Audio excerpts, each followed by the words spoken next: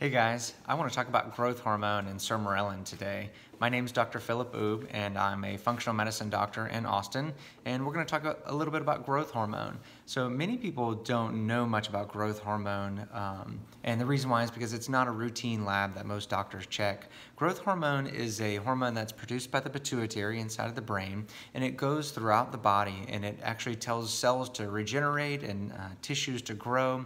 It converts your thyroid hormone to the more active thyroid hormone from T4 to T3. It increases your basal metabolic rate, which basically is your metabolism, as people call it. So if you're wondering, like, why can't I lose weight based on what I'm eating a calorie deficit, yet I'm not losing weight. One of the problems can be low growth hormone. If you're struggling to put on muscle mass, growth hormone directly stimulates muscle mass.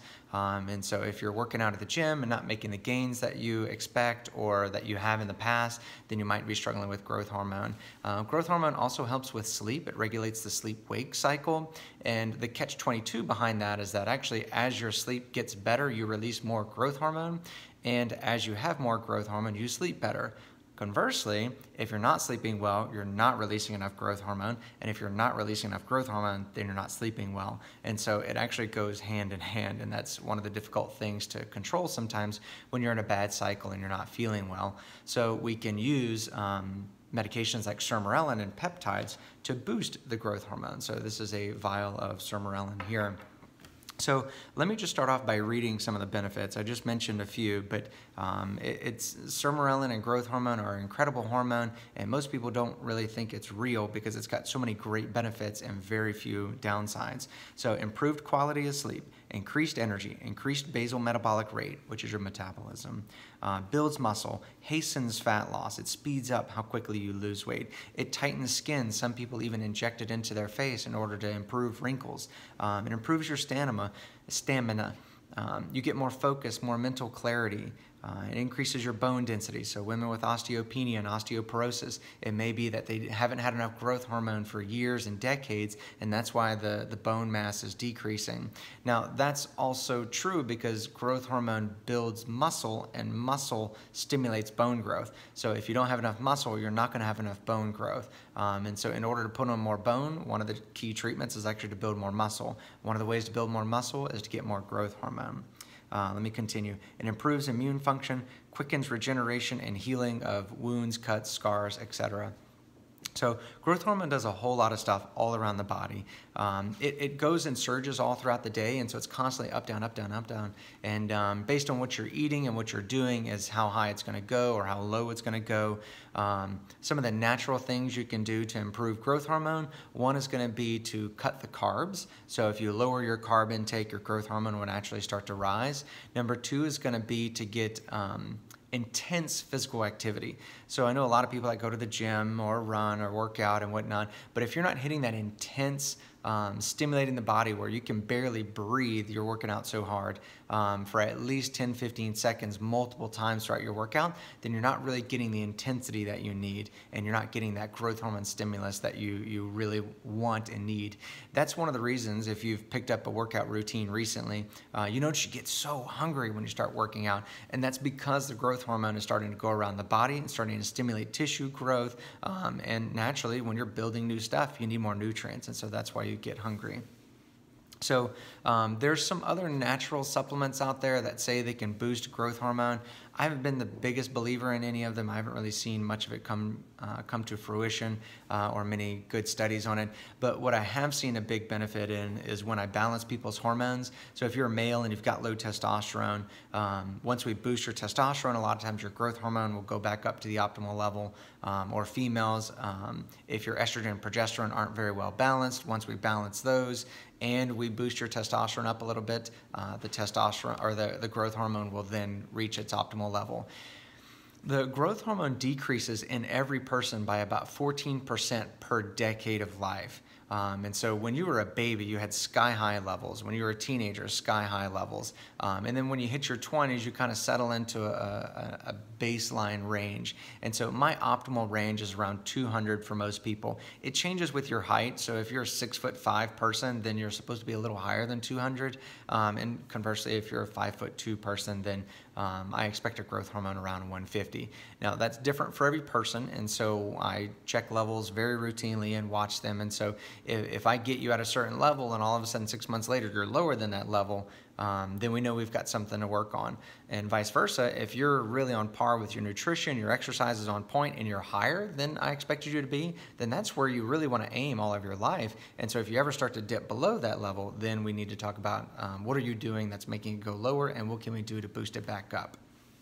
So one of the things I frequently use in my practice for people who want to boost their growth hormone level up quicker is Sermorelin, and that's what's in this vial right here. So Sermorelin is a peptide. It's a synthetic peptide, but it mimics our own brain's hormone. So I mainly talked about growth hormone, but growth hormone is released by odd name, growth hormone releasing hormone.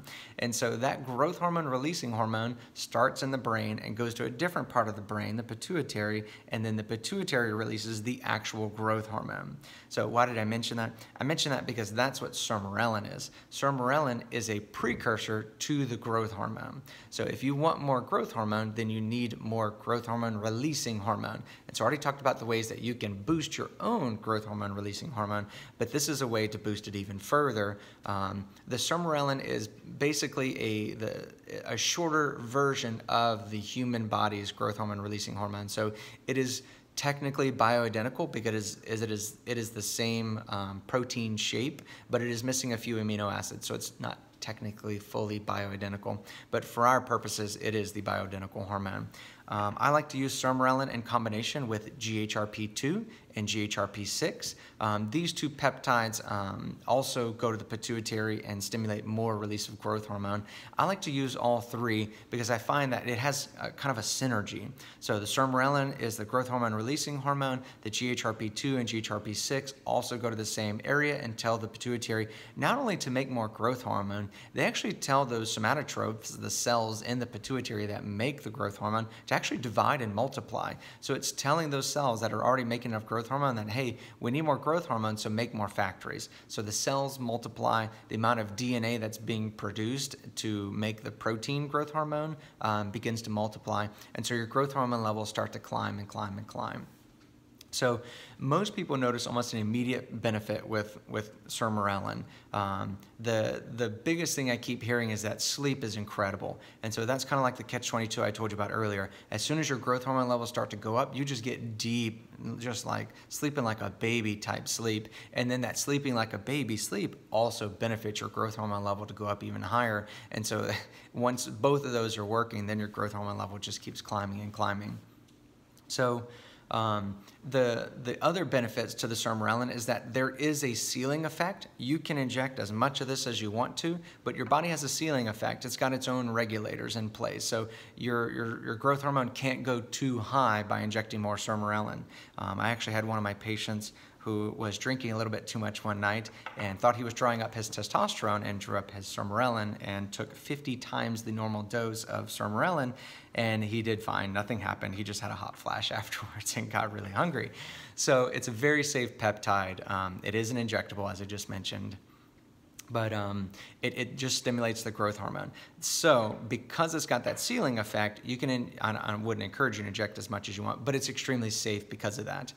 Whenever I talk about growth hormone, I always want to mention the bodybuilders. So the bodybuilders, if you've seen the bodybuilders these days, the ones that are really jacked and just artificially looking, they're just not real humans, they're actually injecting real growth hormone. The growth hormone that your pituitary makes, that exact growth hormone is what they're injecting. That is different because there is no ceiling effect to injecting growth hormone. The more growth hormone that you inject, the bigger you get, the more muscle you get, the bigger your bones get, everything. And so I don't support that kind of behavior. There are some people that inject growth hormone at appropriate amounts, and that's a different story, but there's not really a regulation by the body for growth hormone. That's different from Sermorelin, because Sermorelin is regulated. If you inject too much, your body just won't really be able to use it, and then it just kind of goes to waste. Your body breaks down the peptide and it goes away. So Sermorelin is very safe and easy to inject. The three peptides, Sermorelin, GHRP6, and GHRP2, each have its own kind of personality. The main goal is to boost growth hormone, trim fat, build muscle, all that.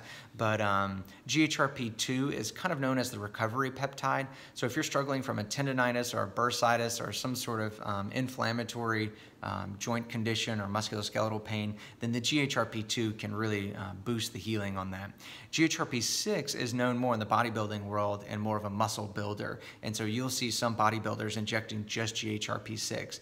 I like to use the blend, and I don't like to use any of them in extremely high doses. I like to use them as a synergy, and I find that when we use the synergy, we can actually use lower dosages of each one.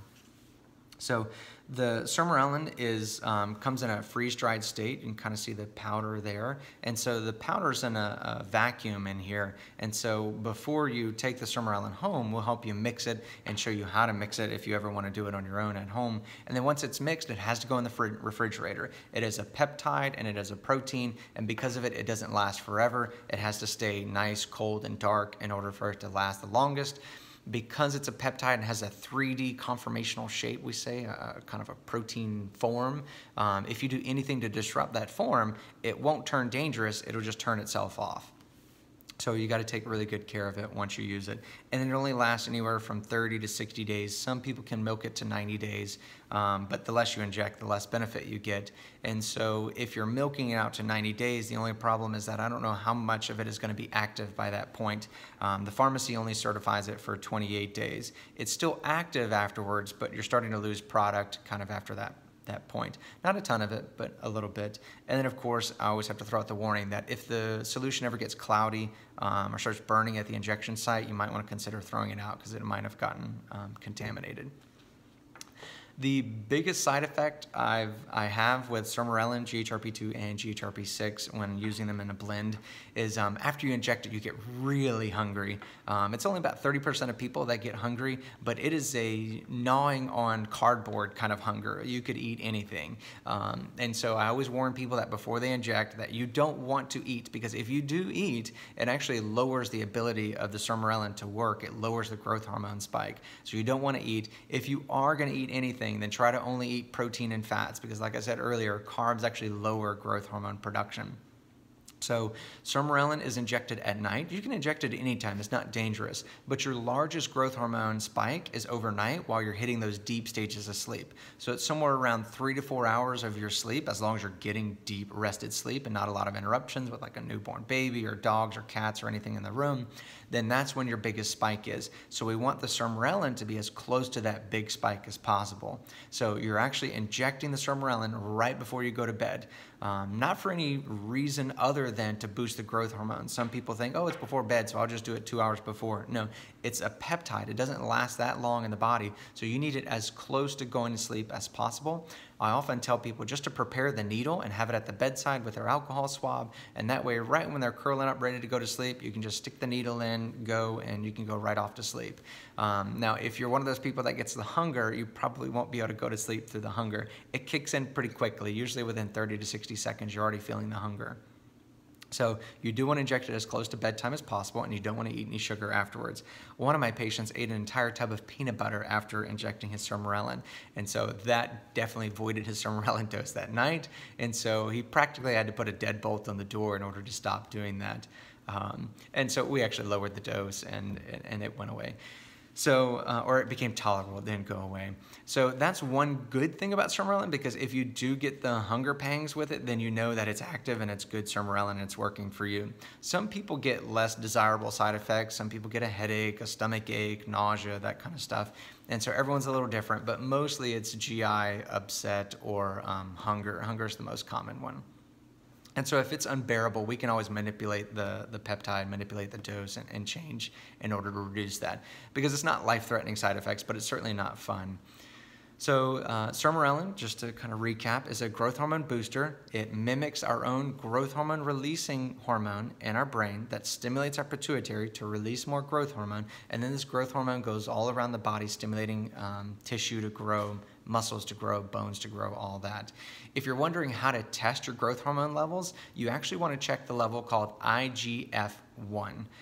That's insulin-like growth factor 1. The reason why is because I talked about earlier, growth hormone actually goes up and down, up and down, up and down all day long. And so if you check the growth hormone level, you could get a low number, but 5 seconds after you draw your blood, it could be a high number. And so growth hormone is a terrible lab to check, but this insulin-like growth factor is a much more stable protein that's floating in the bloodstream, and it directly correlates to your growth hormone kind of area under the curve. And so what I mean by that is how much total growth hormone did you release in 24 hours? That's about what your IGF-1 level will be. Whereas if you just spot check your growth hormone level, you're not going to get a good answer. There are endocrinologists that can do a real growth hormone testing. They do it overnight and they take frequent blood samples and stuff, but that's more detailed than we really need to know. The IGF-1 is really great at detecting how much growth hormone you have. So that's about all I have to say about growth hormone and Sermorelin. There's, of course, more I could talk about. I'm open to any questions or comments that you may have. And, of course, you're welcome to read my website about Sermorelin and GHRP2 and GHRP6. I guess one more thing I want to show you is that we did talk about an injection, but it is an insulin needle. It's a tiny little injection that's done in the fat tissue of your belly. You can do it in your thigh or your arm, wherever you feel comfortable. It just needs to go in some fat somewhere. And so many people always freak out about an injection, but I will tell you that if you do it right and you listen to how I tell you to inject it, a mosquito bite hurts more than these things. So if you can tolerate a mosquito bite, you can probably tolerate these things. So just to show you again, this is the needle. It's a little insulin needle. It's the same needles that people use for insulin, and that's the needle. I don't know how well you'll be able to see it, but there it is. It probably appears larger in the camera than it is in real life. I've never had anyone doing Sermorelin decide to quit because the pain was too much or the needles were too big. So don't let that scare you, and if you are scared, then let me give you a test injection in the office, and if you think it's horrible, I would be surprised. So that's it on Sermorelin and growth hormone. Get researching. Feel free to ask me any questions and let me know what you think. Like and share this video if you think it was helpful.